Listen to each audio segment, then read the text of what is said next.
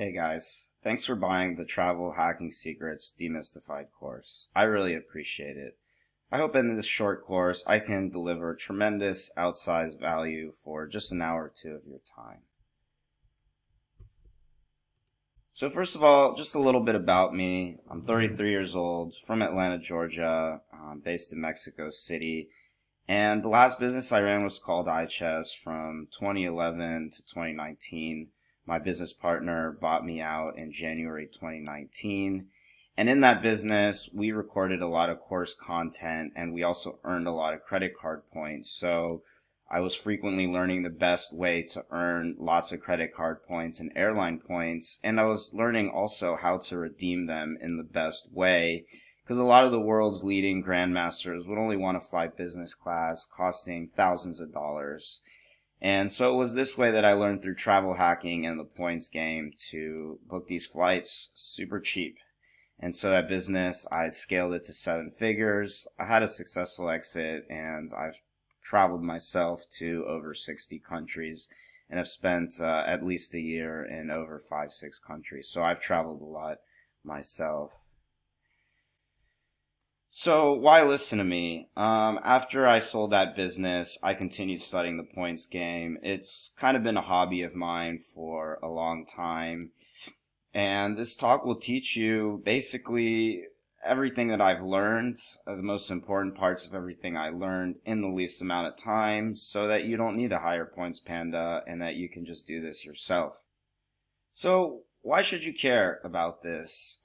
Maybe you don't fly at all and you don't care about this, and that's fine. But if you fly long distance to USA to Europe, Europe to USA, USA to anywhere in Asia, even once a year, flying in economy is absolutely miserable. And as we all know, these tickets in cash are outrageously priced for a business class ticket. You're talking multiple thousands of dollars just to have, 15, 20 hours of more comfort, right?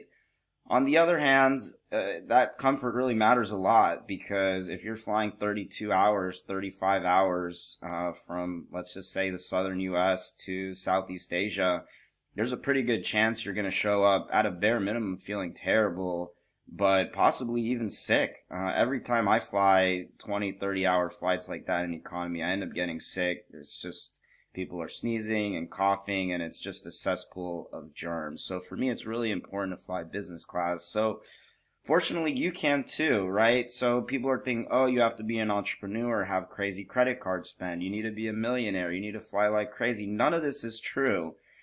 Another myth that people have is that somehow this is opening up credit cards is going to ruin their credit. Actually, the opposite is the case. It's going to improve your credit. So anyone can play this game as long as you have good credit and you put at least $1,000 or $2,000 a month on a credit card.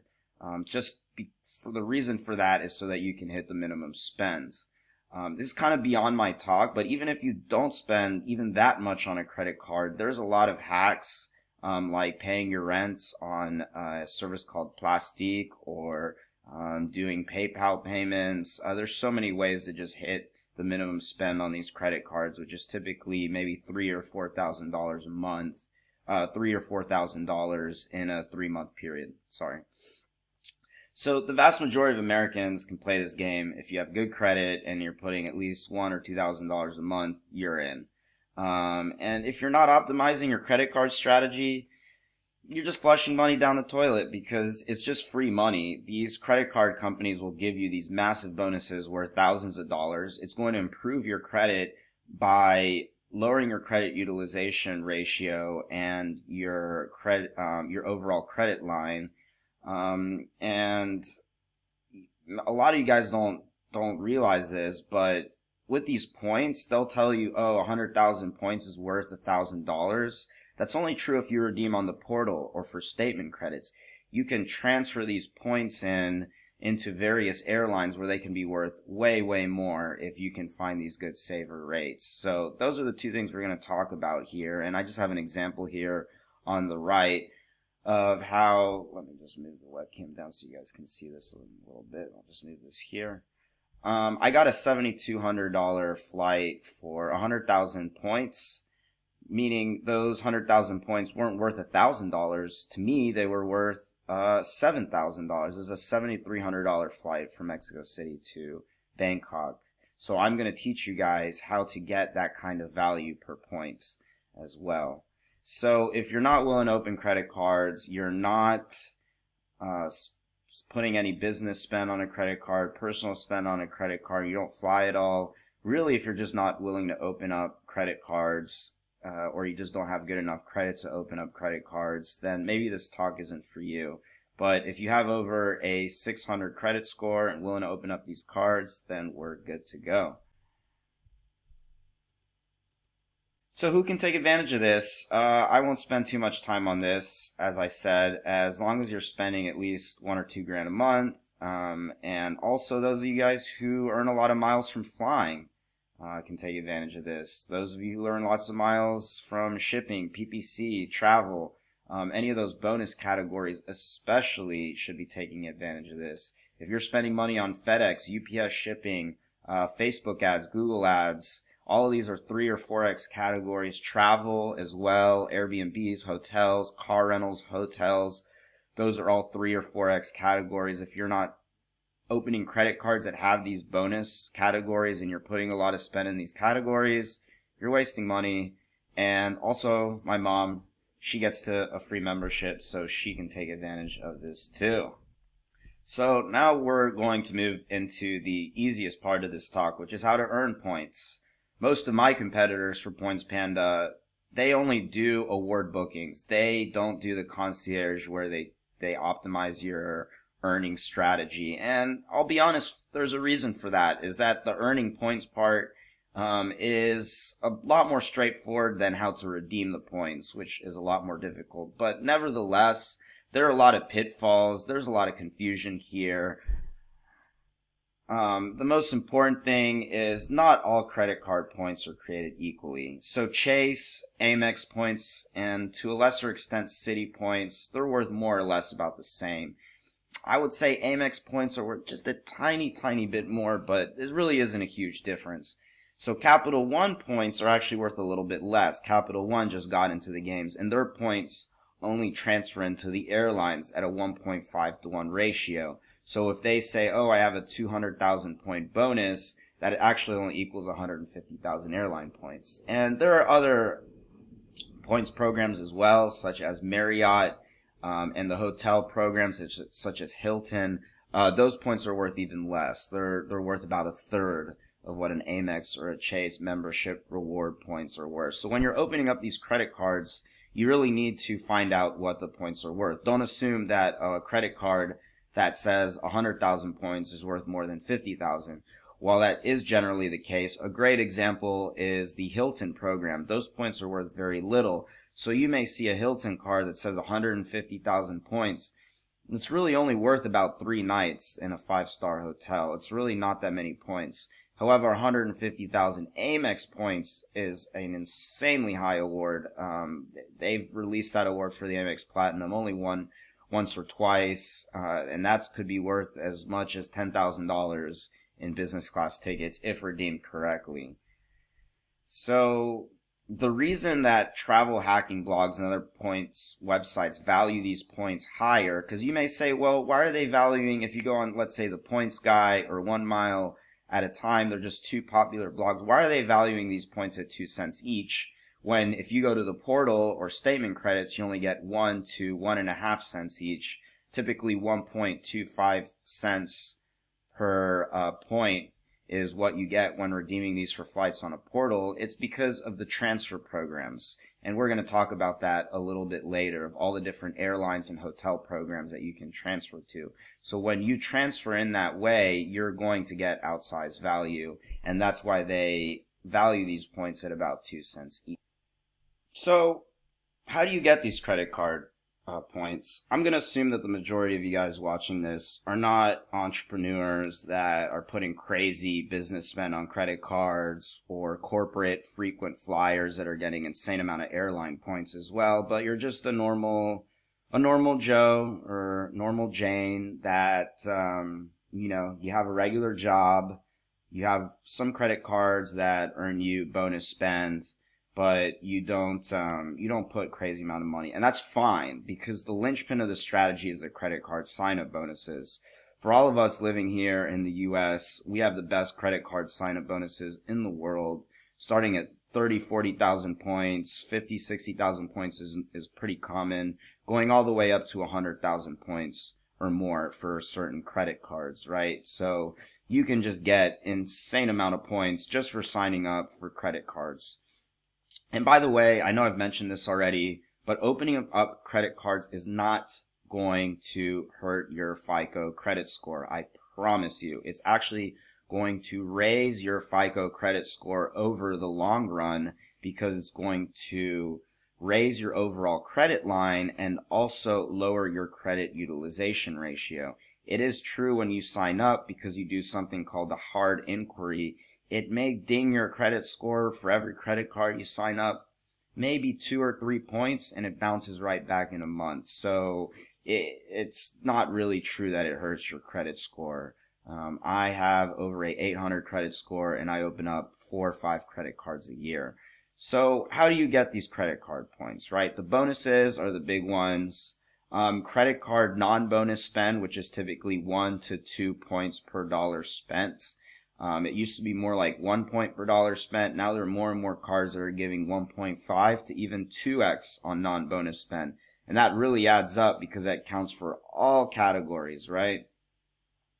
And so, the other way is just simply spending on your credit card. You can get anywhere from 2, 3, 5, sometimes even 10 points per dollar per certain rewards categories. But the reward categories are typically 2 to 3x, sometimes more like 4x now. And of course, for entrepreneurs, I'm just going to mention this here, even though I know a lot of you guys watching here aren't digital nomads or internet entrepreneurs like me. But the way a lot of us in this industry earn tons of points is from pay-per-click advertising, because $5,000 a month by business standards spent on Facebook ads or AdWords ad, YouTube ads, Instagram ads, it's not that much money by business standards. And you're getting 4x on an Amex Business Gold. So just spending $5,000 a month on pay-per-click ads, you're already earning 20,000 extra points per month. A lot of people who do Amazon business also earn a lot from shipping, which is also a 3 to 4x category on either the Chase Inc. Business Preferred or the Amex Business Golds. But don't worry if you're not an entrepreneur and you can't take advantage of that, right? For personal spend, like 90% of my personal spend is either travel or restaurants, right? I pay my rent is mostly Airbnbs. That's where I stay most of the year. I'm staying at an Airbnb right now. Those earn triple points. You earn triple to 4x point in restaurant spend as well. So if you're just a regular person with a regular job that pays you a paycheck, and you're not earning a lot of airline points from flying, and you're not an internet entrepreneur, that's fine. You should still optimize all these things, right? And so you can also earn credit card points sometimes from opening a bank account, a mortgage, a line of credit. As of the time of this writing, I don't know which of these promotions are going on, but they're quite frequent. A lot of times, like I earned 60,000 points just from opening a Chase bank account. So you have to look out for these promotions, and one of the ways to do that is just sign up for email list, or just keep up with Flyer Talk, the points guy. We'll talk more about these websites later.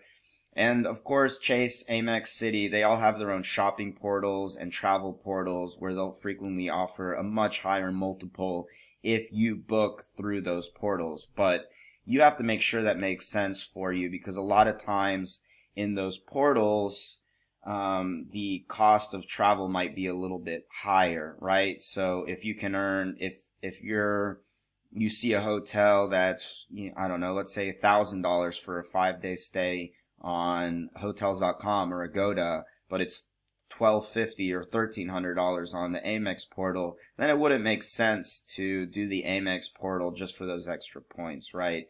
Another big shopping opportunity, if you happen to be in the market for a new laptop, frequently with Chase or Amex, I see sometimes they offer 10x points on Apple products. So you might turn a $2,000 laptop into a 20,000 point bonus, which, as far as I'm concerned, that's basically a 10% back in terms of what those points are worth to me.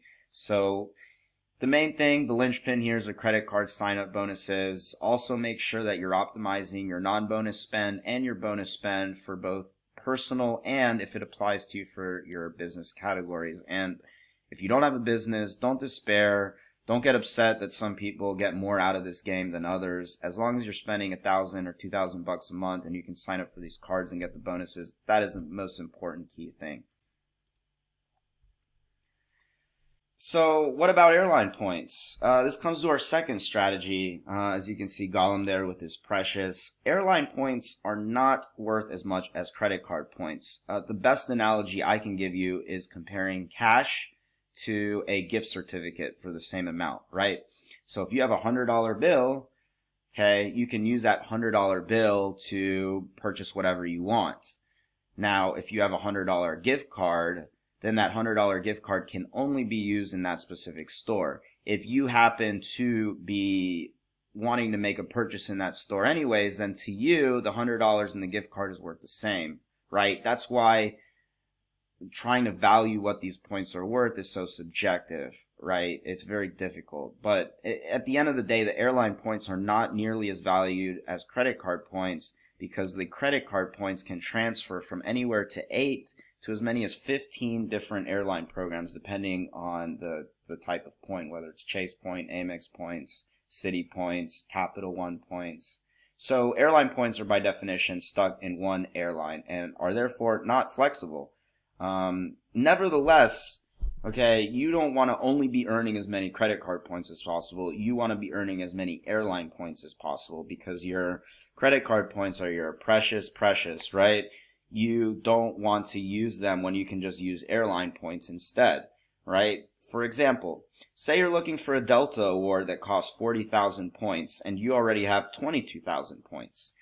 Therefore, you'll only need to transfer 18,000 American Express membership rewards point into your Delta account to make that purchase, where if you didn't have those points, you would need to transfer in the full 40,000. So by having lots of airline points, we can prevent having to dip too hard into our stash of credit card points when it comes time to make redemptions. And so the airline points shouldn't be overlooked, right? There's lots of promotions with airline points as well. So how do you get airline points? Just talking about promotions. Yeah. So how do you get these, right? Credit card sign-up bonuses, they're just not just for credit card points. Some are just for airline points, like a Delta card, a Southwest card, a United card. Many different credit cards offer just airline points. So I know I said in the previous slide that the credit card points are worth more. This is true. So why would you sign up for the airline cards then? Well, there's many reasons. The first one is simply, if you start playing this game, you can only get one credit card sign-up bonus per card once every couple of years. After you cancel it, you might have to wait many more years until you're eligible for the bonus again.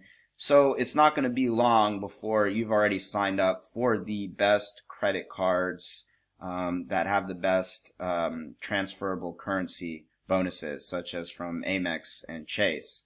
Another reason is they just sometimes are really good deals. You know, sometimes I see a deal where it says, oh, you're getting 100,000 British Airways Avios or 80,000 Sky Miles with a low sign-up bonus. Hey, that's a good deal, even if the points aren't transferable. You're giving me a lot of points with a very low sign-up fee. Yeah, let's do it. So the airline points are worth something too. So yeah, just a lot of times these airline cards have very elevated sign-up bonuses with low annual fees. And another reason to sign up for airline credit cards is if you don't have status with a certain airline but fly them a lot, you get lots of perks that otherwise you would need status to get, such as free checked bag, priority check-in, priority boarding. Some of these very high-end cards even get you lounge access to Delta lounges or United lounges. So those perks might be important to you beyond the sign-up bonuses as well. And a lot of time, airline credit cards can help you reach your status as well by giving you status miles. But that's beyond the talk, beyond the scope of this talk, right? So I don't worry too much about airline status because I'm flying business class for free all the time, all around the world on many different airlines anyways. So status really isn't that important to me, but if it is to you, that's another way that signing up for airline credit cards might help you out. So how do you earn airline points beyond that? Obviously, beyond you flying cash, right? So not all your tickets are going to be from points. So obviously, when you fly on points, you don't earn points, but when you fly in cash, you earn airline points. Before all these credit cards existed, that was the main purpose of these airline programs. But now the main purpose of these airline programs for the airlines is the money they make from the credit card companies paying them for the points. For example, Delta Airlines earned billions, with a B, billions of dollars from the purchases that Amex made for Delta Sky Miles, right? But nevertheless, you still earn points from flying in cash. You can earn airline points from buying points. A lot of times they have promotions. They don't typically make sense, very rarely, but sometimes you don't have the points that you need. You see a award, let's say with Avianca, they're a Star Alliance member, for 60,000 points, and you don't have the points to transfer, and they're doing a promotion where you can buy those 60,000 points for $900, whereas the cash price for that ticket might be $1,800. So yeah, in that sense, in that scenario, it would make sense to buy the points, but it rarely makes sense. Only if you have a specific redemption in mind. So there's also a lot of double dipping and triple dipping options. For example, I just stayed at the Hilton Hotel last week in Bangkok, and I earned Hilton points. I earned Delta Sky Miles by putting it into my Delta account, and I earned Triple Chase Sapphire awards point as well. And when you're renting a car, staying in a hotel, dining promotions, Airbnb promotions. Yeah, so with Airbnb, I always double dip. I'm going to show you guys here real quick some of the promotions here. So this is just one example here. You earn 1 mile per dollar spent on Airbnb on top of your credit card points. Sometimes they do 3 miles per $1 spent. And for me, when I spend at least $10,000 a year on Airbnb, these promotions really rack up. British Airways now is offering 3 Avios per dollar spent. All you have to do is click book now, and you just go to Airbnb through the portal, and you'll not only earn airline points, but you'll also earn your credit card points as well. So that's what I mean by double dipping, is there's a lot of these types of promotions. So yeah, when you're renting a car, staying in a hotel, Delta has a dining program. I think some of the other airlines do as well, where you can earn 3, 4, 5x on top of your credit card points by dining in specific places. The Airbnb promotion that I just showed you, there's a lot of these promotions, and you should max them out as much as you can, because it's just free money and it's going to get you closer to these redemptions, right? So these alone, you're not going to earn like a free business class flight just from the Airbnb promotions, but say you're spending $3,000 a year on Airbnb, right? I spend a lot more, but let's just say that's what you're spending on Airbnb. You'll get an extra 9K Avios on top of the triple points or whatever 2x, 3x points we get from the credit card as well. It's just putting you 10, 15% closer to that redemption. So say you have an American Airlines flight you want to redeem with British Airways Avios. When you transfer in, you'll already have a lot of points from these promotions, letting you use less credit card points that you can save for somewhere else. So with this page here, I'm just going to go over this really quick. Unless you're a frequent flyer, this really doesn't matter, but wheretocredit.com will give you a good idea of where you want to credit your points. Of course, if you're going for status with one of the big three airlines, United, Delta, or American, you'll want to credit all your flights from that alliance to that airline, right? So you get your status. But if you're not, you might want to start considering transferring, crediting your miles to another member in that alliance. And there's a few reasons for that. One of the reasons is that all of the three big U.S. airlines, they don't credit miles by distance flown anymore. They do it per dollar. But some of the other airlines in their alliance do count per mile flown. So say you have a really cheap flight to China from, I don't know, West Coast U.S. that was only $400 or $500 round trip, right? You see promotions like that sometimes. But you actually flew 14,000 miles round trip, right? So you might be better off accrediting it to another airline. Another reason you might want to consider transferring to another airline is because you have a specific redemption in mind and you want to put all the points into that partner. For example, Alaska Airlines doesn't transfer from the majority of airline programs with the exception of Marriott. But let's just say they don't, right? So the last reason you'd want to be careful about where to credit is you don't want to credit to an airline that doesn't transfer, isn't a transfer partner of any of these major credit cards, because then you have 2,000-3,000 miles just stuck in a program that's not enough to really redeem for anything, and you can't transfer any miles in to come up with the remaining miles. Hey guys, thanks for sticking it out for part 1, which taught you guys how to earn the maximum amount of credit card and airline points in the least amount of time.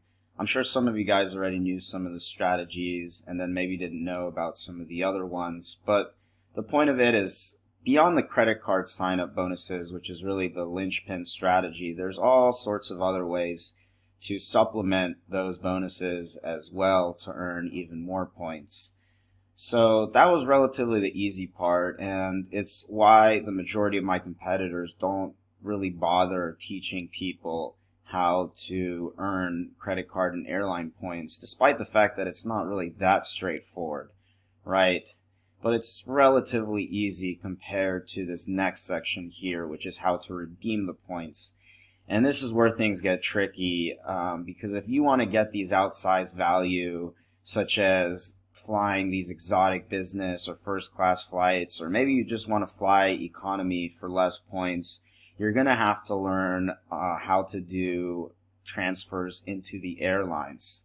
And not just learning how to do transfers into the airlines, we're going to have to introduce the concept of the airline alliances and what they mean specifically for airline rewards. So anyways, just pay attention to this part. If you need to rewatch it. Once you understand the concepts, it won't be too difficult, but this part gets a little tricky. So let's get started. So just finishing up here, what can you do with these credit card points? So let's just talk about redemptions here. The best redemptions are typically for long-haul flights in premium cabins, where you can get as much as 2 to 10 cents per point by transferring to the airlines, which we're going to talk about. We have a whole, the whole second half of this course is about that, about transfers. Acceptable redemptions, also transferring short-haul business or long-haul economy. You can get some decent value there. Not as much as the business class redemptions, because in cash, business class is typically, or first class, 3, 4, sometimes even 5x the price of an economy flight. However, in points, the typical industry standard is it's exactly only 2x the amounts of points, or sometimes even less. Right? I've seen in United, it costs 17,500 points to fly economy and only 25,000 points to fly business, right? Is the difference in points between economy and business in the points world is a lot lower. That's why by transferring for economy, you don't get as much value, but you can still get decent value. So some acceptable redemptions are booking flights and hotels using the portals, which is basically book your flight here it looks like kind of like Expedia or Kayak, but within the Chase or Amex system. They'll give you anywhere from 1 to 1.5 cents per point. The Chase Sapphire gives you 1.5 cents per point. Typically more around 1 to 1.25 cents per point is the industry standard. It's not a great redemption, but it is acceptable. Especially if you're someone like me. A lot of us in the entrepreneur world, we just have so many points. Sometimes we just have to unload them on an acceptable rate, or maybe we're a little tight on funds and we want to save the money. And these are acceptable redemptions, because even though you're only getting 1.25 cents per point, don't forget that the airlines see it as a cash redemption, because that's essentially what the credit card companies are doing, is just buying you a cash ticket. And so you'll get airline miles, and you'll get status miles as well if you're trying to get airline status. Transferring to hotels is okay too. You can transfer into Hilton, you can transfer into SPG, well, it's now Marriott. You can transfer into World of Hyatt. Sometimes you can see some decent redemptions here, but most of the time for the hotels that you're actually wanting to stay at, they're not going to be very good redemptions, right? Because you're typically going to be wanting to fly into typical hotspot tourist destinations, popular cities, and they're just not going to give you a good deal on that. And so then we have terrible redemptions, which are the ones that the credit card companies are trying to confuse you into doing so they can save money. And so statement credits are 1 cent per point. It's okay to do that if you need to unload some points. And one of the most dishonest ways that I think that the credit card companies try to confuse you is by using their gift card, Amazon, and shopping portal. And remember, I mentioned the shopping portal earlier to book in cash. I'm talking about using points in the shopping portal. And sometimes they will give you less than 1 cent per point, which would never make sense to redeem for less than 1 cent per point, because you can get statement credits for 1 cent per point, right? So why buy a gift card at 0.8 cents per point, where you could buy that gift card, a $100 gift card for $100 anywhere else, and then get 1 cent per point? And it doesn't make any sense, but it's not going to stop them from confusing you, right? They'll frequently attach your Amazon account to your credit cards, pushing you to use your points for Amazon, where they're not even giving you 1 cent per point, just because you're not paying attention, right? And so fortunately, the people that are doing these things are paying for people like us that are going to get outsized value from these points. So here's a perfect example, right? You land on Chase, and they have all these different options, right? You land on the site, and they're trying to say, oh no, don't transfer. So the only thing you care about is this: transfer to travel partners. This is just BS, BS, BS, BS, BS, BS, BS, BS, BS, BS. It's all BS, right? So they're trying to say, oh, buy a gift card, right? No, don't buy a gift card. It's not what you want to do. But it's their goal for you to redeem these points in an unintelligent way. Why? Because when you redeem for a gift card, or perhaps on the portal, or any of these other things, you're probably going to get about 1 cent per point. However, if you transfer to travel partners, like a pro, like me, like us now, they have to pay 2 cents per point. And for the credit card companies, this matters a lot, because they're only getting about 2%, more or less, maybe a little bit less for every credit card transaction you do. So the margins are thin, and they're going to earn a lot less money off you. But we're going to do it anyways, because we're trying to help us out, not help the credit card companies out. Okay, guys, so now we're coming on to the hardest concept of this course, which are airline alliances. And you have to understand what these are and how they pertain to award ticket bookings in order to get that crazy outsized value. And I'll explain why later. So, I mean, you may have heard when boarding a plane something about a Star Alliance or Sky Team, One World, when the flight attendant is making their announcements. And unless you are a status flyer or you're a points geek like me or an aviation geek, you probably have no idea what this means, right? So I'm going to try to fill you in on what these alliances mean and how they pertain to travel hacking and award booking. So there's three major alliances, and the very vast majority of the world's biggest airlines are in one of the three alliances. To complicate things even further, a lot of airlines have non-alliance partners as well. For example, Etihad has isn't not in any specific alliance, but has tons of non-alliance partners.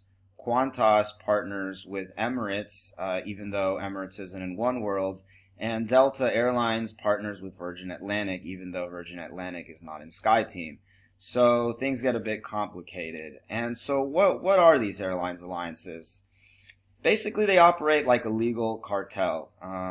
They intentionally make sure not to compete on certain routes to keep prices high, and they actually just coordinate pricing, which would really be illegal in most other industries to do that, but the airlines, it's not.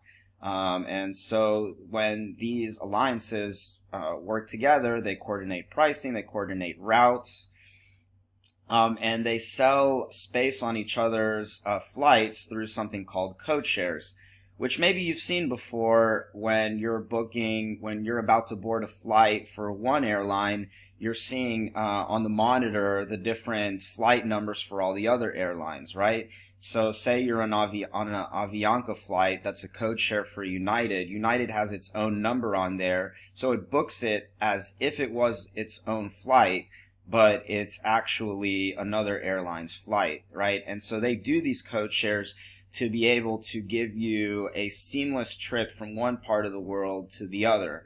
For example, I don't know, let's just say from Northeast Asia to South America, right? There's no direct flights from Japan to, I don't know, let's say Brazil or Argentina as of the time of me creating this course. So what happens is airlines in the alliance, they'll sell you a whole ticket for an entire alliance where your bags go through and everything is coordinated to give you a smoother ride.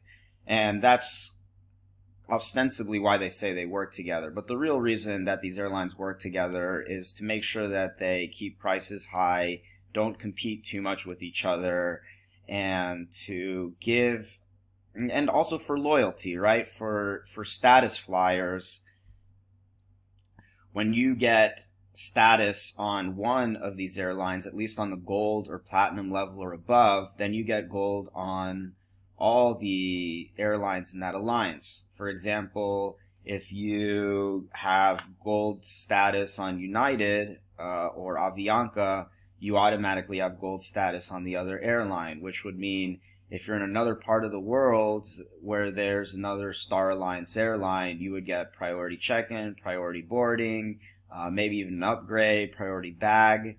And they also coordinate lounge access as well. So a lot of the airlines, they don't have a lounge in a certain airport. They'll use a lounge from the same alliance. So one last thing that's not really too important, but I thought I'd mention is these airlines, they're not really friends, like, because they still compete a lot. And now as these frequent flyer programs are becoming more and more profitable from credit card companies buying the points for people like us, they're starting to compete with each other for their frequent flyer programs. So they're not BFFs, these airlines, but they do kind of work together. Here's the most important key part. Sorry it took me 5 minutes to get here, but I just wanted to give you a background on airline alliances. The most important part of the airline alliance as it pertains to us in travel hacking is that airlines have to sell a certain, or not sell, but give away a certain amount of partner space to other airlines in the alliance. So what that means is when you go on, let's say, United's site and you're looking in cache, you're only going to see United flights, with the exception of maybe if you're flying a very long distance international, the final 2 hours might be on another partner airline. But for the most part, you're only going to see United flights. If you look at Delta flights in cache, you're only going to see Delta flights, with the exception of maybe the last hour or two, and a very long flight might be in a partner. However, once you go into the award booking engine, you can see all the different award space on tons of different airlines, because those airlines have to release a certain amount of award space to other airlines in that alliance. And so, because of that, the main airline status program that you're looking at, they are not going to want you to use their points for their own, what they call medal, which is just a fancy way of saying they're with their planes. They want you to go on another airline. So if you're on United, they would probably prefer you fly Avianca or Turkish or really any other airline except United. If you're on American site, they would probably prefer you fly Cathay Pacific or British Airways or another airline on the One World Alliance rather than take up space on their own plane. So the airlines play this little game where they're trying to get you to use their points on any other airline except their own, so they don't lose as much money. And therefore, partner award space is often much, much, much cheaper than award space on that airline, on the same medal as a frequent flyer program that you're looking at. So I know it was a mouthful. I'm going to try to explain this further, and we're going to show some examples together as well. So here are the three major alliances. Star Alliance is the one I probably use the most, and they have a very extensive network. The biggest airlines on here are United, Turkish, ANA, Avianca, Thai Airways, Copa. There's a lot of very large airlines in here, right? And so if you look at this, if you look at any of these airlines here, you can book any airline here, any airline you can book here using the frequent flyer program of another airline, assuming there's space. So then we have SkyTeam, which is a bit smaller. The linchpin of SkyTeam is Delta Airlines, one of the biggest airlines in the world. Some other big airlines here: Air France, KLM, China Airlines based in Taiwan, China Southern based in mainland China. Let's see, some other, Garuda Indonesia is a big one too. So you can utilize the frequent flyer points of any of these airlines, assuming there's space to book any of these other airlines. And then One World, probably the smallest alliance at this point, due to the fact that LATAM will probably not be in this alliance for very long now that Delta has bought a 20% stake. But as of the time of this writing, this map is correct. So we have American Airlines, British Airways, both huge airlines, Qantas, massive airline, LATAM as well, is the combination of LAN and TAM, and Cathay Pacific. Yeah, so there's not a lot of airlines here, but they're big ones. So the One World Alliance is very important as well. So we have also non-alliance partnerships, and the non-alliance partnerships are becoming more and more common, which means these airline programs just choose to partner with whoever they want. So the worst offender here is Etihad, which basically is just partnered up with whoever the heck they want. I mean, there's, if you look here, ANA is part of Star Alliance, American Airlines part of One World, Philippine Airlines isn't even in an alliance, neither is Ukrainian Air. And so for a lot of these airlines, for knowing what other airlines you can book an award, it just really comes down to Googling it and also just rote memorization, which sucks, I know. But with time, you'll start to get a better feel when you say, oh, I need to book that airline. Yeah, I might be able to do it. So what does this all matter for us? Well, I've already been over this, but let's just recap here. I just kind of gave you guys a lot of information, extra information about the airline alliances, but really the key thing here means when you go to any award booking engine for any airline in an alliance, suddenly you'll be able to see all the award space for all the other airlines in the alliance. Typically, airlines will want you to use your points to book another airline in the alliance or partner rather than booking on their own medal, which is really just their own space on their own airplanes. We take advantage of this to get super cheap business class seats. So many times there are exceptions, and actually booking an award seat with the same airline as the award booking program you're transferring into makes sense.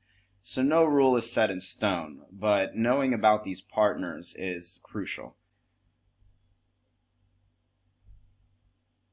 So here we just have a perfect example, right? To fly from Mexico City to London. Sorry for using all the Mexico City examples, but that's where I live, so it's what I'm most used to.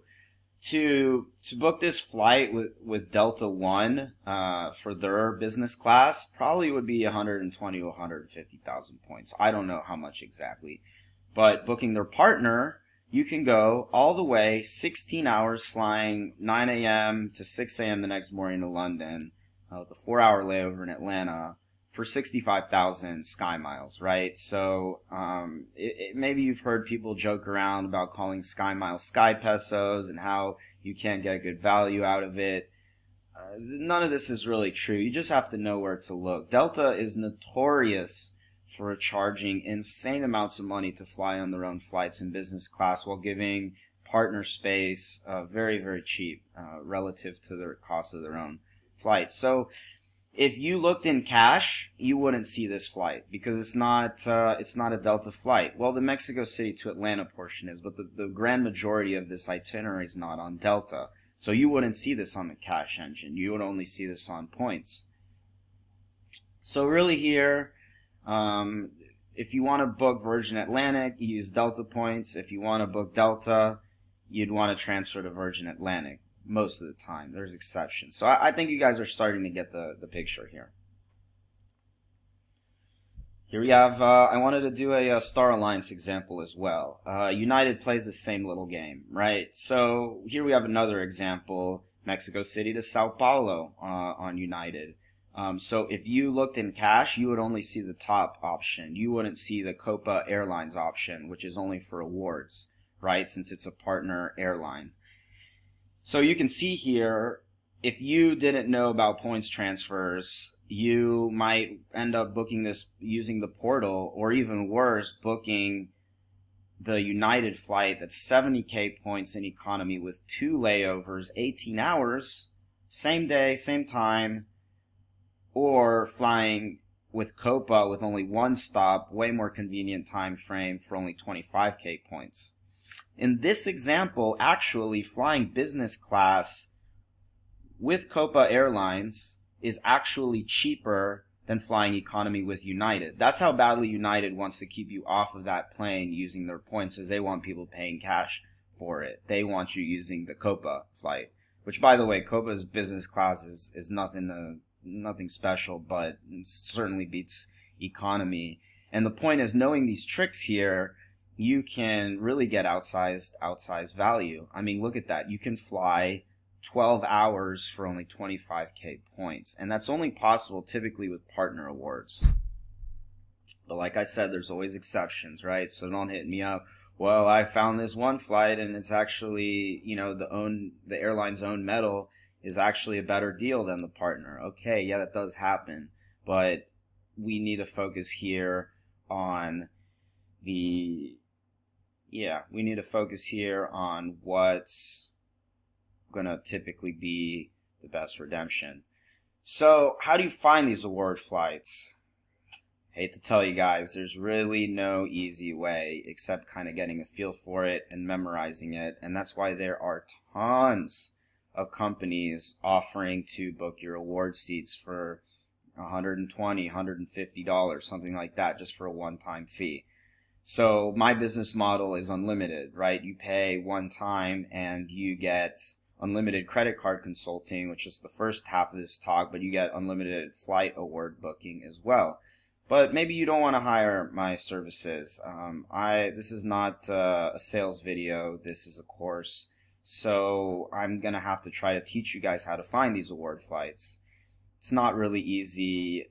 You need to have a mental map of the main airline alliances and the non-alliance partners. But once you memorize it and start having a feel for it, it doesn't take that much time. But just to be clear here, there's no Expedia, there's no kayak of award booking space. You have to sign up for these airline reward programs and you have to search maybe through 3, 4, 5 different search engines, sometimes more. And a lot of times you have to call in as well. I'll talk a little bit about calling in later. And to make things even more complicated, a lot of times you have to use a third search engine because the airline's own search engine isn't good at finding partner awards. For example, if you were looking to book an American Airlines flight using British Airways Avios, you'd actually want to use the Qantas search engine because it gives you a map over the entire month of what's available. Let's go into the next slide here and we'll see why. So British Airways doesn't give you a nice, clean map like this, right? So Qantas shows you one world availability on a nice map like this, showing you what dates are available and what class. It does get more complicated though because Qantas has some other partners that British Airways or American Airlines doesn't have, non-alliance partners. But by and large, this map will be pretty accurate. So the first thing you'll want to do is look for the flight that you're looking for. Here I put New York to Berlin, so the majority of those are going to either be with British Airways or American Airlines. Qantas doesn't fly between New York and Berlin. And it's showing you the class, right? And so doing that, we can see which dates are available, and then we go back to British Airways and look at the exact date. Otherwise, we'd be clicking the 3rd, then searching for the 4th, then searching for the 5th, then searching for the 6th, because British Airways search engine doesn't show you a whole month like this. So what are the best search engines for finding award availability? This can change, but typically for One World, Qantas is the best search engine. They're the biggest airline in Australia, but you can use it for any One World flights. I've never even flown Qantas. I use their search engine all the time. For SkyTeam, Delta's pretty good, even though in last year or two, I think they're kind of been intentionally breaking it because of people like me. And Air France is still one of the best search engines to find availability because they have that whole monthly map. For Star Alliance, I like using Avianca's search engine because it can show you over a whole month. United as well. And yeah, so another great strategy, if you want to play the points game, you have to call. And so some people are say, well, how much is my time worth? Like, you're not calling in because of a freak snowstorm or hurricane and you're waiting 3 hours on hold. Typically, if you go on Flyer Talk or similar forums, they'll give you a tip on what's the best number to call. A lot of them have this service now where you can call in, and if it's busy, they'll just call you back so you can continue about your day, and they'll call you when it's your turn. Typically, the waits are no more than 10-15 minutes. Sometimes you get good agents, sometimes you don't. But a couple things to know about using these award search engines is all these different airlines like Delta, Qantas, Air France, Avianca, they have non-alliance partners that other award airlines will not have. So if you're using one search engine to see award space on the other, it's not always going to be 100% accurate. Of course, there's also expertflyer.com, which maybe some of you guys have heard about. It's a useful tool, but its interface is not very user-friendly. It's very advanced, and it doesn't show all award availability as well. Because even though a lot of airlines prefer putting you on a partner award, in some cases, airlines release a lot more award space to their own flyers, to their own frequent flyer program, I should say, rather than partners. Singapore Air is a great example of that. They're an exception to the rule. They don't mind you flying on their own metal with their own KrisFlyer program, which is the name of Singapore Airlines award program. So there's never 100%. Just as you see an award space on one of these search engines doesn't necessarily mean it's going to be available for the other airline. So use the search engines. Most of the time it's accurate. Call in, make sure the space is available, and if you see it on a website, or if you call in and they say it's available, then go ahead and transfer your points. So the truth is, a lot of times you have to call. I'm a millennial too. I hate using the phone. I get it. It's not so bad. I mean, we're talking about something you're going to do maybe a few times a year only to get that awesome business class ticket that's worth thousands of dollars. It's only going to take up a little bit of your time. And if you don't want to do it, there are tons of companies like mine that either will do it on a one-off basis. They'll maybe charge anywhere from $100 to $200 for the booking. Or there are companies that do unlimited like mine as well. So it's up to you what your time's worth. But like I said, it's not so complicated once you get a feel for it. So calling in needs its own slide. Young people like us, we don't like calling in. Even the most hardcore, advanced, expert flyer user who spends all day on Flyer Talk has to call in.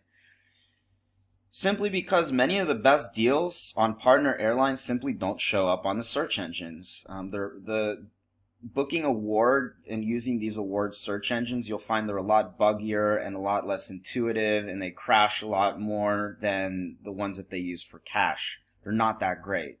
And so a lot of times you need to call.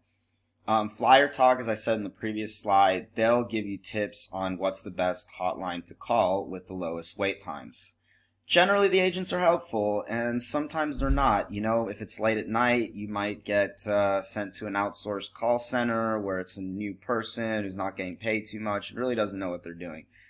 You just hang up, call again. But typically, they'll be able to handle your requests on the first time, and I've been in this game for a couple of years. I've noticed the agents are getting better at this game. So when you call in and you're asking about all this obscure stuff, they'll be able to help you out.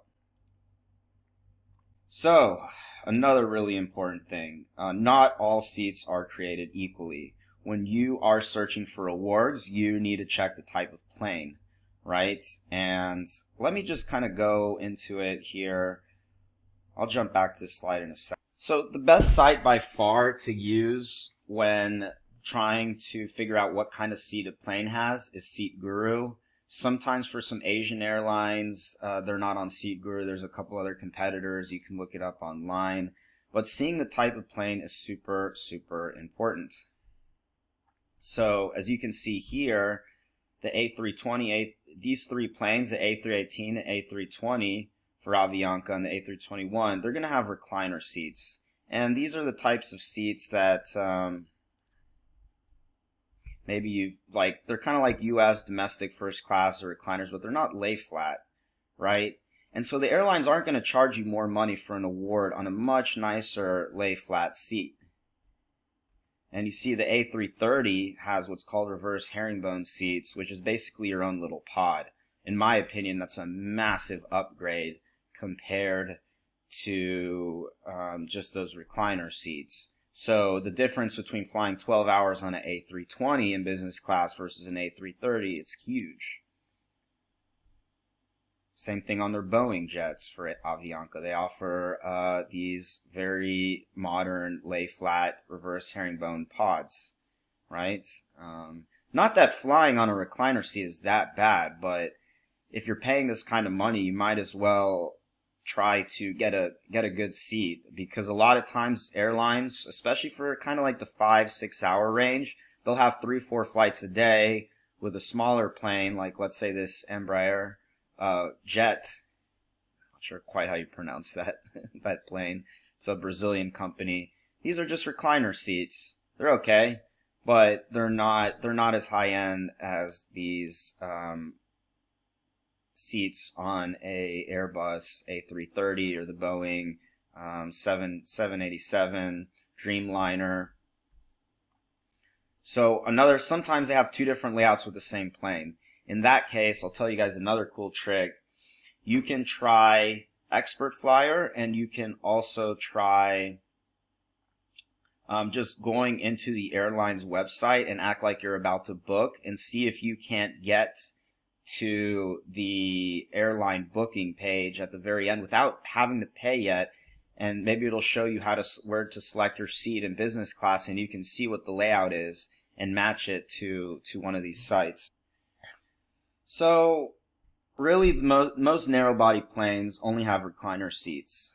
The most famous airplane, and the one you probably fly most of the time, is the Boeing 737, and also the Airbus A318, A319, A320, A321. They're basically the same plane, just made in different years, which is the main competitor to the 737. The larger, medium, and wide-body planes, such as the 777, the Boeing 787, the Airbus A330, and the Airbus A350, typically have better lay-flat seats. And like I said, they're not going to charge you more money for choosing this bigger plane, so you always want to make sure to see what kind of plane you're choosing. You can just type in the plane name, airline name, and then the word Seat Guru into Google to see what kind of plane you're looking at. So in 95% or 97% of cases, really, the 737 and the A319, A320 are going to have these recliner seats like the one you're seeing right here on this page, right? So these are recliner seats. And actually, this is from my Instagram taken one time when I was expecting a lay flat seat and they changed out the plane at the very last minute. And that happens too. Sometimes they'll just change out the plane and you'll get a crappier seat than you were expecting. And you'll be upset, but there's nothing really you can do. They're not entitled to a compensation for putting you in a recliner seat when you thought it was going to be lay flat because of the last minute, I guess they call it an equipment change. So always check the schedules, right? So for me, for example, Mexico City to New York City with Aeromexico, they have 6 flights a day. 5 of them are with these types of seats, the recliner. They have 1 a day in a super brand new plane that has really, really nice seats, the reverse herringbone style. Delta, Aeromexico, Air France, all the partners, they don't charge more for taking that really more comfy flight with a nicer seat. So it's up to you to check that. And just one final thing here before I move on to the next slide. The very, very, very vast majority of flights are on narrow body planes. There's few that are on medium and even large body jet like the super jumbos like the 747 and the Airbus A380. So you need to check that, right? You need to check to make sure. When the flights get longer, like those from Europe and to Asia and things like that are over 6 hours, then it becomes much more common to use medium and wide body planes, not just for the lay flat seats, but because those planes have a longer range, right? These 737, A320, they can really only go about 5-6 hours before they need to refuel. So to be a points pro, you always want to check with various partners to see who's offering the best deal. It's very frequent that in each alliance, one partner might offer a seat at 50K points and the other one's offering the exact same flight for 90K points. Happens all the time. Other times, maybe the 2 airlines are offering the same amount of points, but one of them wants to charge you $300 in taxes or whatever, and the only other airline's charging you $5 in taxes. This is very common too. And this is what being a travel hacker is all about, is finding which airline's going to give you the best deal. And so as I mentioned before, your credit card points, they're your precious. Always try to burn your airline's points first if you can avoid having to use too much of your transferable currency credit card points, right? And don't forget to check Expedia or Kayak to see if the cash price makes sense. You have to put this all into account, right? So check quick on Expedia, Kayak, whatever your favorite engine is. See what the flight's costing that day.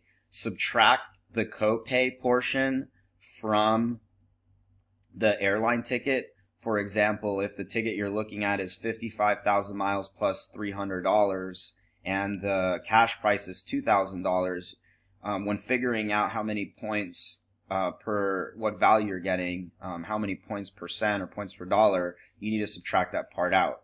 And don't forget as well, when you're booking in cash, you might get 2x, 3x, maybe even 5x with the Amex Personal Platinum points for a cash flight, and you're going to get the airline miles as well. So business class flights have been going down in cash. They're still pretty expensive, but flying from US to Europe or US to even all the way to Asia for less than $2,000 round trip, it's becoming more common. So if you see, oh wow, it's an amazing flight, like maybe it's only $1,700 in cash, and maybe you can afford it, and it might make more sense to just book that business flight in cash, or consider premium economy as well. You have to look into these things and kind of decide, right? So always check popular blogs like Flyer Talk, The Points Guy, 1 Mile at a Time, and of course Points Panda. We're just getting it off the ground as of the time of this writing, focusing more on my premium service rather than the blog and social media. But probably by the time you're watching this, there's going to be a good amount of content on my blog. And airlines frequently run sales on points that they'll do, some flights really cheap, especially domestic flights. Like sometimes I see American or Delta offering a flight from, I don't know, let's say Chicago to Miami for 5,000-6,000 sky miles in economy, when it's typically double or triple that. Credit cards, they also frequently do transfer bonuses. Sorry, I'm just jumping back slides here a little bit. So this is actually from the American Express screen. You'll see they're doing 2 bonuses right now when I copy and pasted this photo.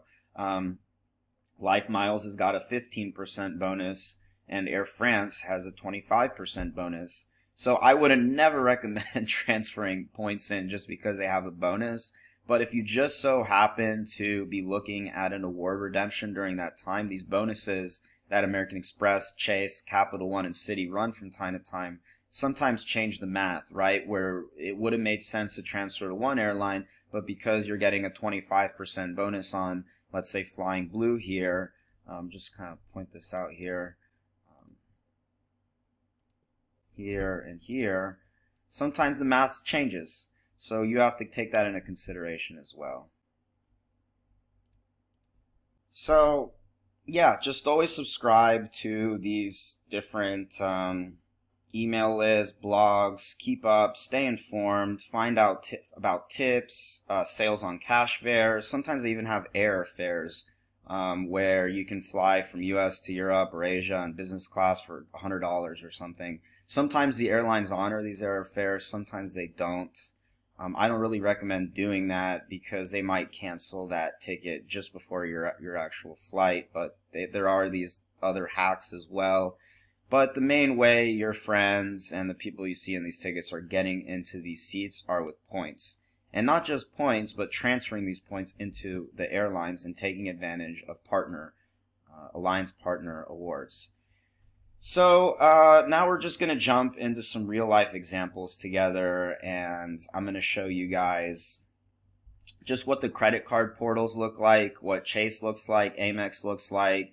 Maybe I'll jump into some of the airlines as well, and we'll just kind of hang out, click around a little bit. And so for some of you guys who are kind of more hands-on learners, maybe this section kind of showing some real life examples will help you guys out a little bit more. Hey guys, so I'm going to go ahead and sign into Chase and American Express and Capital One as well, and show you guys what the transfer area looks like. So I'm logged into Chase now, and this is the portal. If you have a Chase card, you'll be familiar with this area. As I told you, this is all BS. We're not really that interested. Well, maybe you want to check rewards activity, right? So this is what you're most interested in, is the transferring to airline partners. And so here we have the partners that I've saved the number. I'm not going to show you it because it's my frequent flyer number. These programs are sensitive information, but here you have the ones I transferred to before at least one time, and here are ones that you can add. So the way that you would simply add it is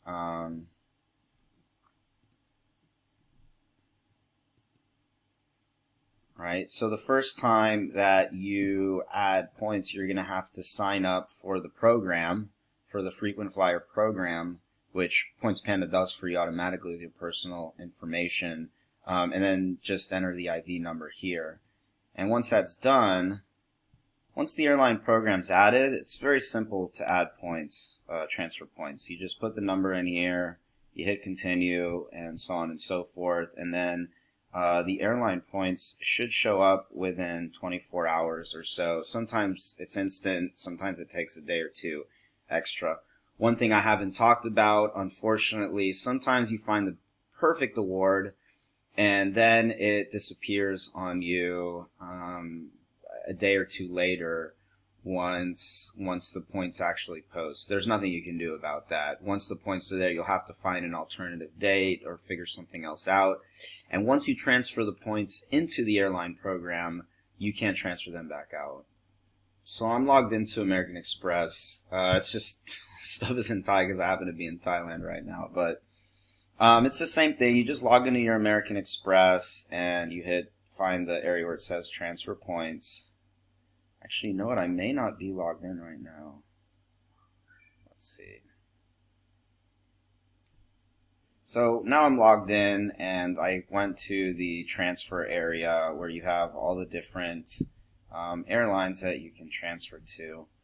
I'm only going to scroll up to here because up there it has some kind of personal frequent flyer information for the ones that are already linked. So as you can tell, there are tons of different programs. Here are the ones that I haven't used on this account specifically, but there's other ones up there. Transfers are pretty much the same as Chase, Capital One. You just select the card holder that you want to transfer to. It asks for a little bit more information. You transfer it in, right? But you need to create your frequent flyer account for that specific airline first. So in this case, it'll show you, the 4-digit card on the front. Back, it'll ask for a little more information to link the account, but you guys get the concept.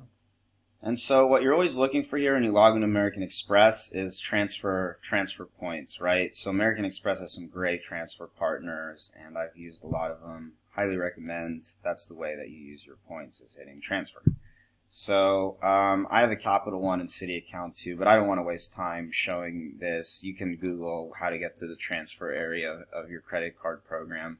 Just be aware that not all credit card programs have transfer partners, right? So Capital One just recently added transfer partners. The one that have transfer partners right now are American Express Membership Reward, Chase Ultimate Rewards, Citi Thank You Points, Barclays has a program as well, and Marriott, formerly as SPG.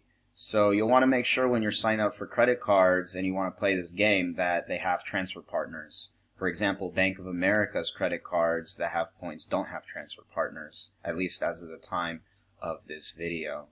So that's kind of how you get into the section there. I think you guys get the idea. You sign up for the rewards program you're interested in. You add the loyalty program to your to the Chase, American Express, or Capital One, whatever card you have, and then you transfer the points in.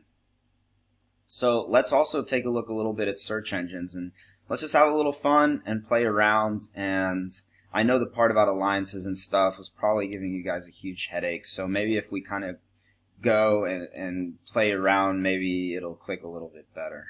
So now I'm in Delta's search engine, and I just assume that, let's say next March, I want to go from New York to Paris.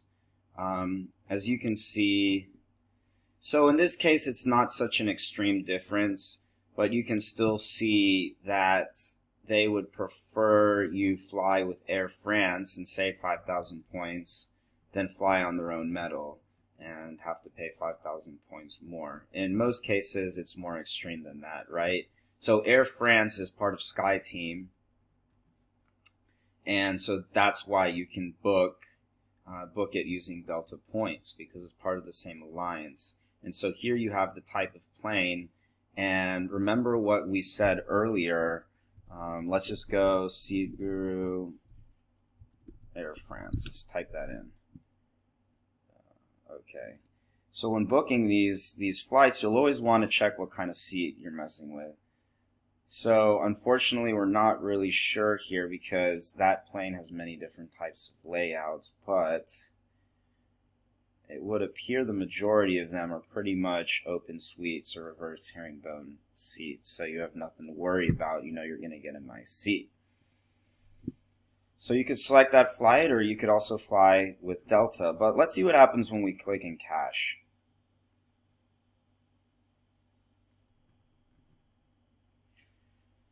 So, as you can see here, actually, funny enough in this case, I wanted to show you guys how partner flights disappear in cash, but in the case of Delta, they don't disappear because Delta has a code share on these flights.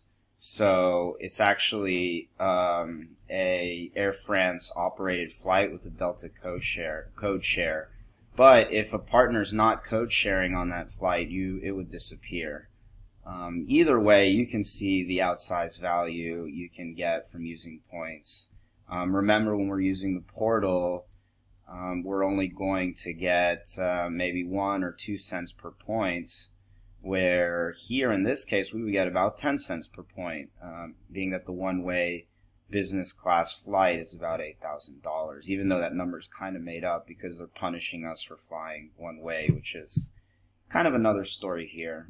So let's jump to United's site here, and I'll show you more of what I'm talking about here. I think United provides a better example of how the award flights disappear when you look in cash. But for example, let's check kind of where I'm headed to next. I already booked this ticket with Singapore points. I just was looking here, but let's just pretend I want to fly from Chiang Mai to Manila on November 20th.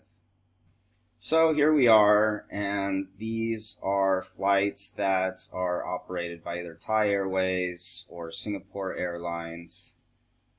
This is another thing you want to watch out for, is this mixed cabin thing. Sometimes they'll try to sneak in an economy flight in your business awards, so watch out for that. But this is a great example here to show us a couple of things. First of all, it shows us that with the United, looking at points, we can book flights that we otherwise couldn't book. And so that's one important thing. The other thing I want to show you guys here is really cool, is look here how little difference in price is from economy to business class. So that's why when I say to people that I can get better value if you want to fly business, because the economy award's almost the same price. And you'll see this happen a lot. You'll see it happen a lot.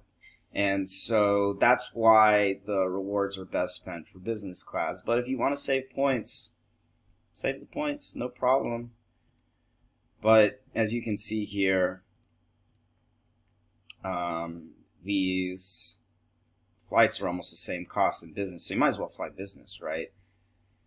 So here's something cool to look at. Remember, I was telling you guys always to take a look at the type of plane.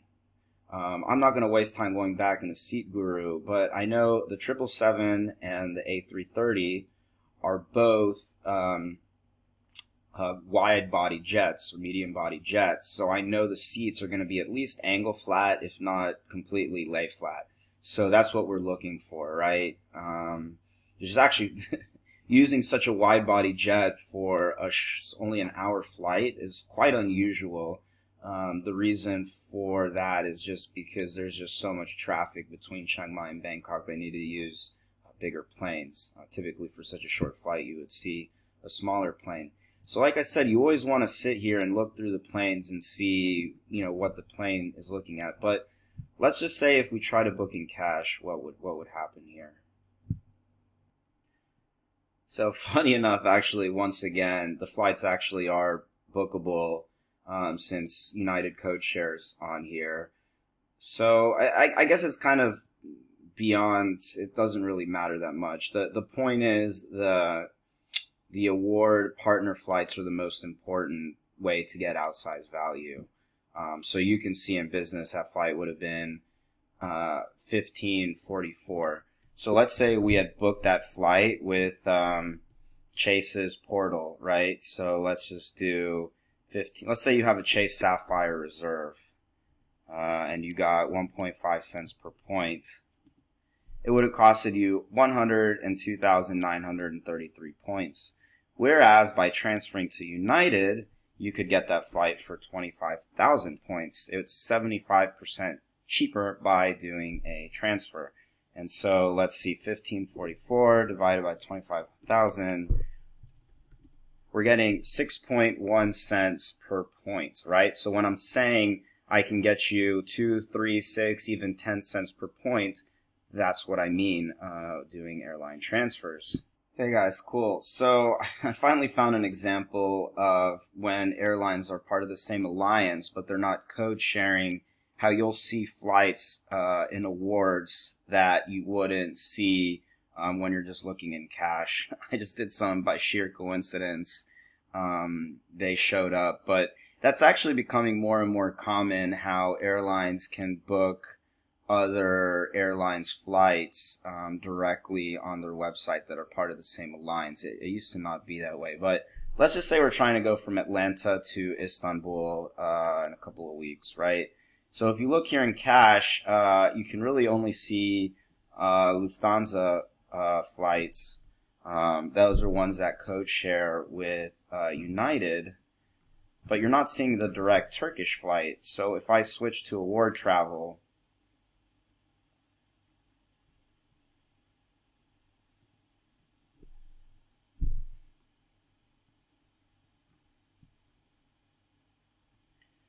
and here we go. You'll see this one here. You can fly direct from Atlanta to Istanbul on a 787 Dreamliner, which typically has very good seats. You have to check for 70K points. So I wanted to kind of go over some One World availability as well, since we went over United, which is a Star Alliance partner, and Delta, which is a SkyTeam partner. But unfortunately, the British Airways website seems to be down, or at least their award booking engine, which is super common. These award booking sites are super buggy compared to the airline, the cash booking part of their engines. It's just the way it is. But let's go and show you why Qantas is the best search engine for using One World availability. So say I want to go from Seattle to Barcelona on February 20th. British Airways doesn't have a map like this, right? So say I want to use British Airways points, American Airline points, Asia Miles, or any other One World partner. I can see here quickly what kind of availability is available on any given day. Like I said, this isn't completely apples to apples with another alliance airline, because it could be that some of these availability is with non-alliance partners that are only partners with Qantas and not partners with some of the other airlines in that alliance. But it's mostly accurate, right? So we can save a lot of time by using these search engines, seeing what's available. So for example, here we see all the different options: economy, premium economy, business, etc. And then we can use that information for to book on another One World airline. So 90,000 points, Seattle to Barcelona. That's pretty pricey for business. I wouldn't want to make that redemption, but it's possible British Airways is offering it cheaper.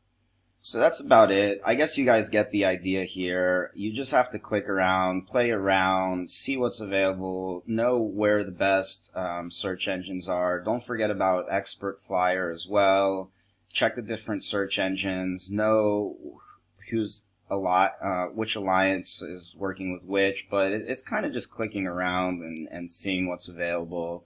It's not that complicated. It's a little bit time consuming, but the reward is you'll be able to find these flights a lot cheaper. This is actually a great example because I had a client needed to fly Seattle to Barcelona.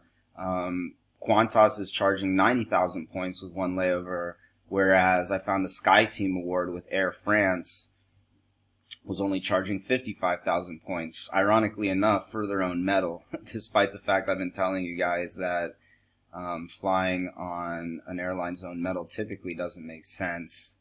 In some cases it does. So as you can tell, there's different rules or guidelines, but they're often frequently broken.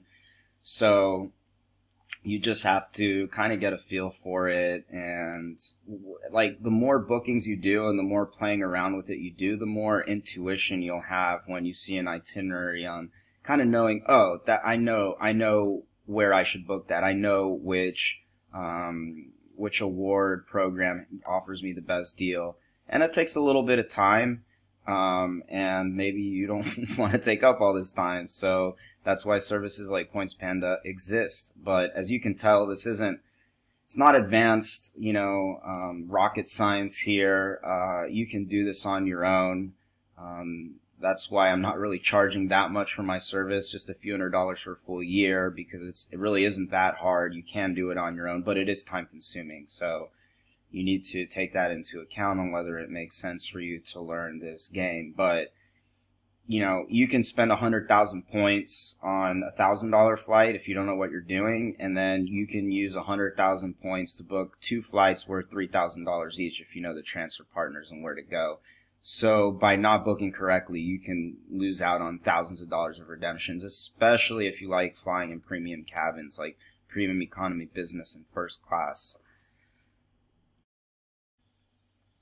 Hey guys, so I hope you guys liked that quick demonstration. I know that just barely touched on what the kind of airline award booking engines look like, but as you can tell, they're not too different from a cash booking engine. The only difference is a lot of the time partner awards that otherwise wouldn't show up when booking in cash do show up, even though by total coincidence every example I looked at happened to also be a code share. But the main purpose of it was just to show you guys how to search for awards and how many points they are, and I wanted to show you guys as well how little of a difference the cost is between economy and business class when booking with points, which is how you can get such outsized deal.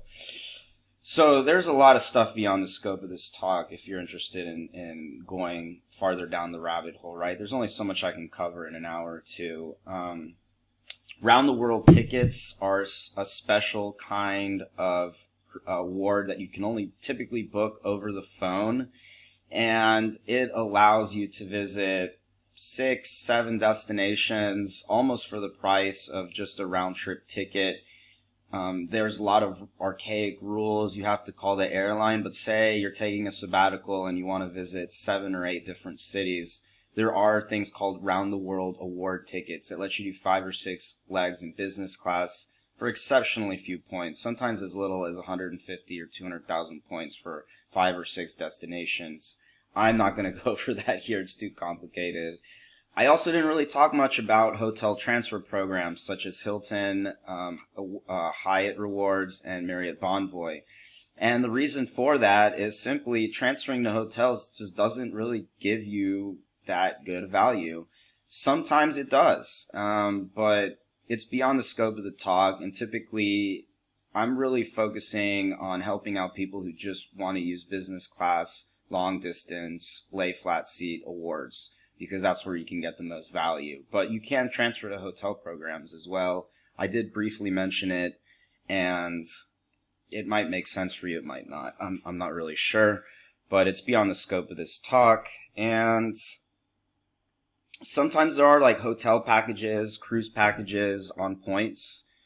These can be pretty complicated. Sometimes you can even transfer a certain amount of points to get different types of another type of points to book flights. Every once in a while you can get good deals. I have a client that had a good deal from these hotel packages or cruise packages on points, but also beyond the scope of the talk. And of course, I didn't talk about all the other perks that you can get with a credit card.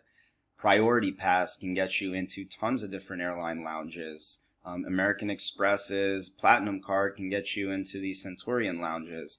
When you have a top Delta Reserve or a United, their top card, you can get into those lounges.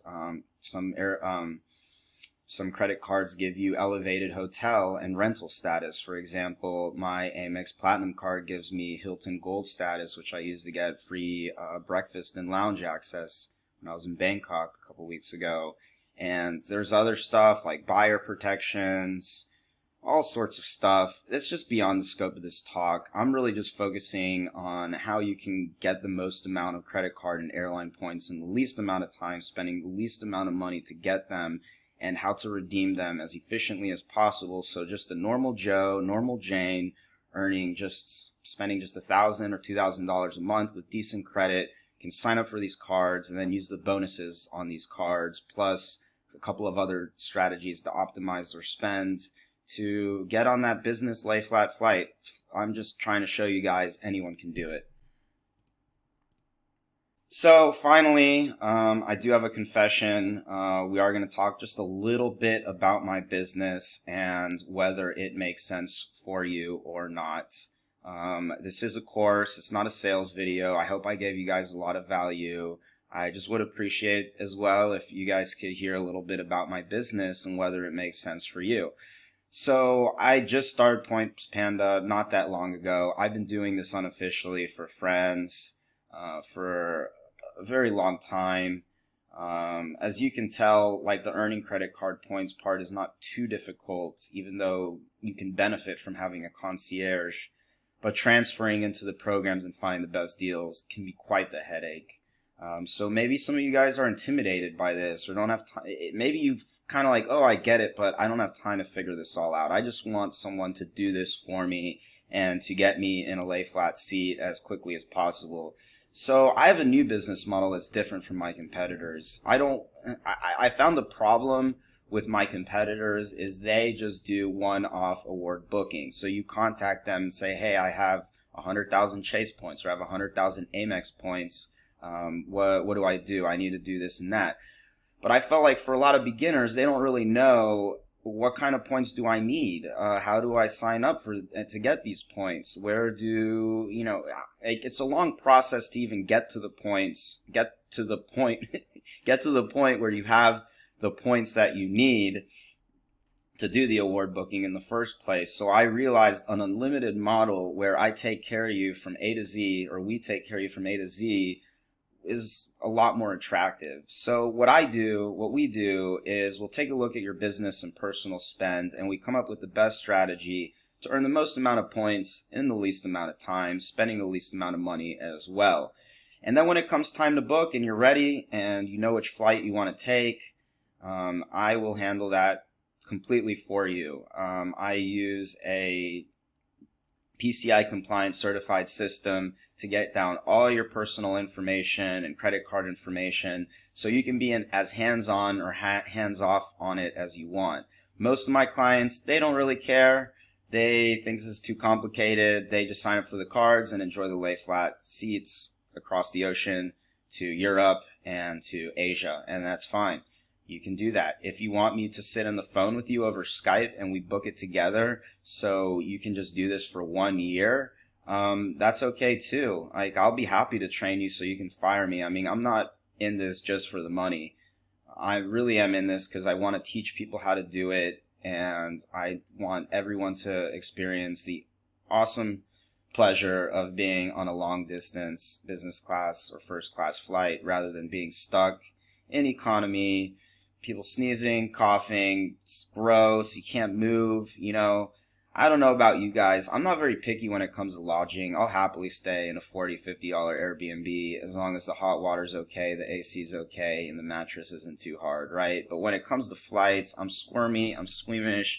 I can't stand being stuck in a tiny seat. So this is very important to me, and maybe you guys feel that way too, but I guess I'm pretty well to do for someone my age, but I'm not a millionaire. I'm not even making six figures, so I don't have the ability to buy these $5,000, $6,000 tickets in cash, and most people don't.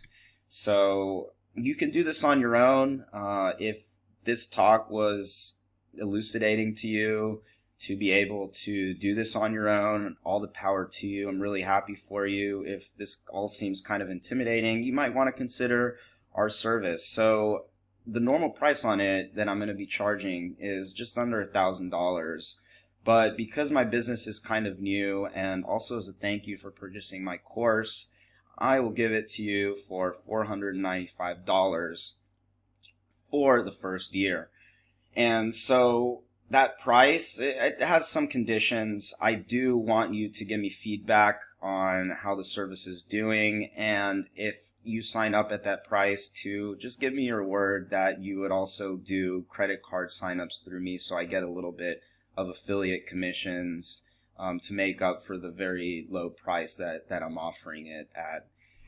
Also, I'm doing a 90-day money-back guarantee. So if you're not happy with this, you have a full 90 days to get your money back.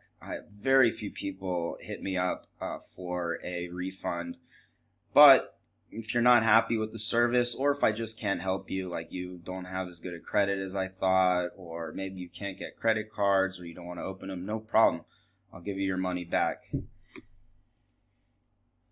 And so, as I was saying, I've refunded countless people because they weren't a good fit. So I only want to work with people that I know that I'll be able to really get them in those business class seats. So I'm going to give you guys some classic buyer examples here to see if you're a good fit or not. If one of these sounds like you might want to consider signing up. If not, maybe it's best not to sign up and not, waste each other's time. If you got bad credit and can't sign up for cards, if you never fly, if you spend almost no money on credit cards, if you're not a U.S. citizen or a green card holder, you can't get the U.S. cards, then let's not waste each other's time. But if you do fit into one of these, I promise I can make a lot of magic for you. So here's some classic buyer examples. Perhaps you don't know anything about this game, but you have good credit, willing to open cards, and ready to fly around the U.S. and the world in business class for free all the time while improving your credit. Or maybe you just fly in business class once or twice a year for the photos to make you appear more baller than you actually are. I'll say, don't worry, your secret is safe with me. You want to get that cool first class photo for the Instagram. You don't have to tell anyone you did it on points. We won't say anything, right?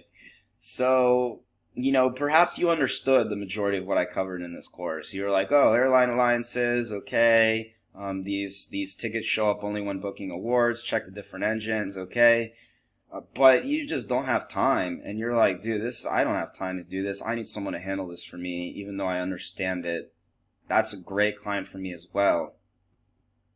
But if you have bad credit, unwilling to open credit cards, or you're kind of a points geek and you've already maxed out all the bonuses and spent all the money and there's no way I can get you further bonuses, in some other cases, you might not be a good fit. So here's how it works. This offer is only going to stay open as long as this page stays open. So once you close it, you will not be able to get that price again. Once you purchase Points Panda, we'll have an initial call to qualify and see if you're a good fit. If not, I will provide an immediate refund. Even if you say no, keep the money. If I can't help you, I'm not keeping your money. So if we decide you qualify, we're going to come up with a strategy to earn you the most amount of points in the least amount of time based on your dream redemption. So I'm going to find out about your personal spend. I'm going to find out about your business spend if it's applicable. I'm going to find out all the different ways that I can figure out how to earn you the maximum amount of points. And when it comes time to do the award booking, I'll sign up for the award programs for you. I'll sign up for everything for you. I'll book the flight for you. All you need to do is transfer the points into the program that I tell you to, which might take 2 or 3 minutes. And that's it. Just show up to the airport and enjoy your flight. And once again, if you're not satisfied with my service, typically I offer only 30-day guarantee. But since you've already given me a couple dollars for this course, I feel it's built a little bit of trust between us. I will offer a full 90-day money-back guarantee, no questions asked. Okay, so you really have nothing to lose on it if you want to give it a try. And I hope to see you guys. Anyways, I hope you guys enjoyed this course. I really appreciate you guys sticking to the end of this.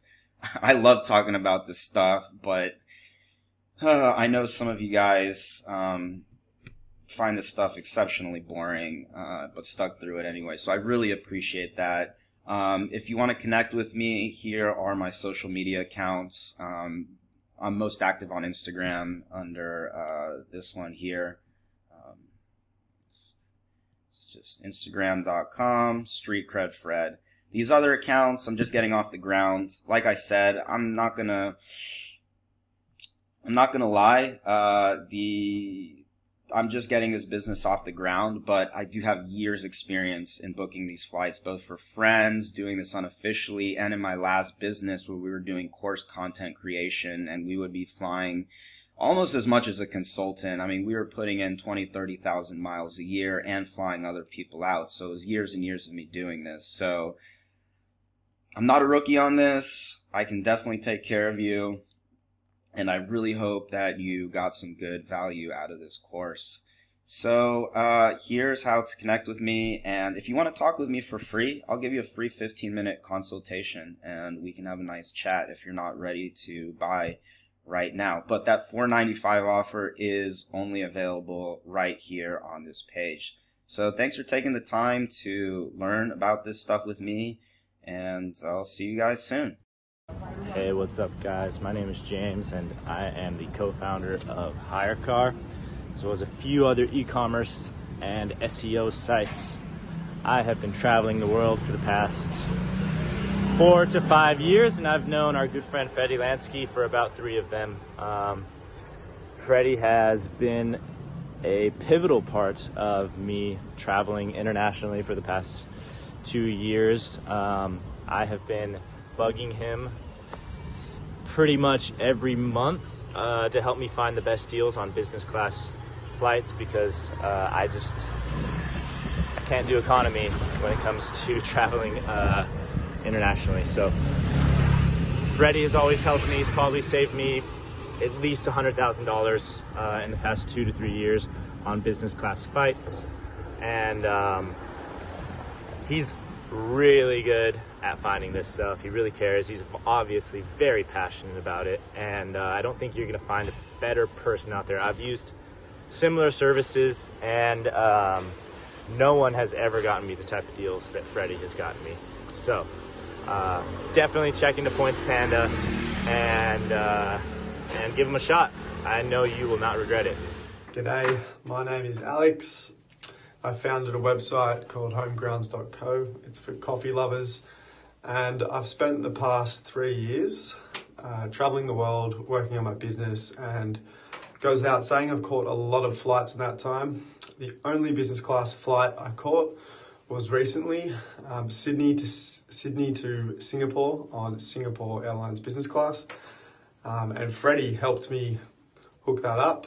As an Australian, I always hear about these points hacking situations going on, and always just looked at it, in envy. But heard about Freddy's service, and yeah, basically 2 days later, I had a business class flight to Singapore for $100. So I'm looking forward to doing many more. Thanks, Fred. Hey everybody, my name is Katie. I'm an architect located in Denver.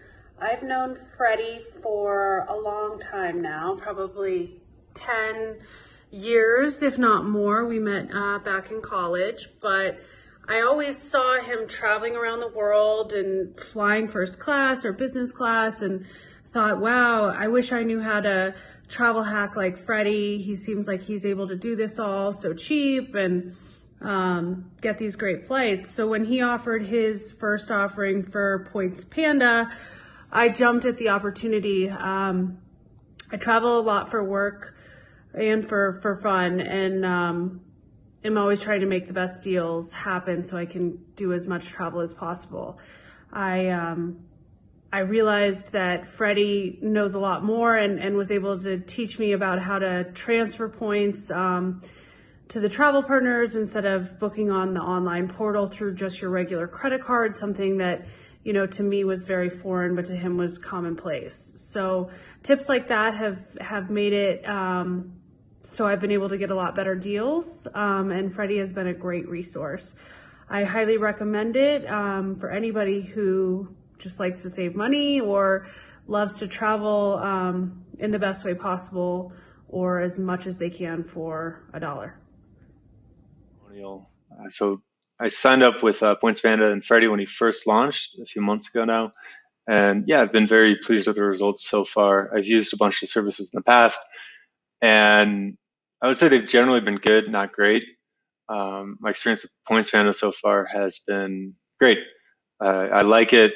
What I like most about it, I think, is just the fact that it's unlimited travel consulting, which is great for somebody like me. I travel about half the time with my girlfriend. We do a few long-haul international flights a year. We like those to be business class. We generally pay in points, not cash, for these tickets. And so knowing that, over the next year, I'd have at least a few of these bookings coming up, signing up for Points Panda was a no-brainer for me.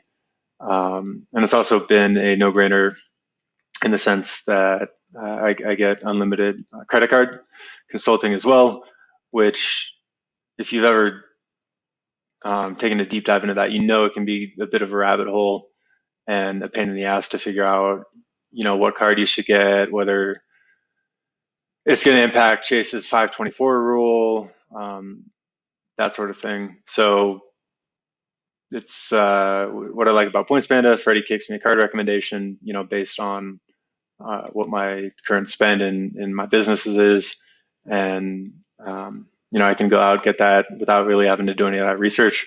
Which, yeah, I mean, for me, I think it's pretty easy to see the time saved here. Hey guys, my name is Ted Castro. I'm from San Francisco area, and I've been traveling as far as I can remember. But when I met Freddie, I've always been curious in how he travels in style. So I jumped into the opportunity when he came up with his startup, Points Panda. And when I talked to him about it, I learned a lot in terms of the best deals that you can use as a power user, which I thought I already knew, apparently not. So you always learn something new every day. But with Freddie, he knows how to travel in style and all the tricks of the trade like the back of his palm. He also showed me the best credit card deals in terms of points, in terms of which one is really good, which one is garbage. He can tell you the difference. The other thing that I learned from him as well is flying to Asia using your points will only cost you about 100,000 miles if you want to travel business class. All the while I thought it would have taken me about 200,000 points, but Freddie knows it. So Points Panda will definitely help you travel in style. So better get in touch with Freddie. All right, he's the man.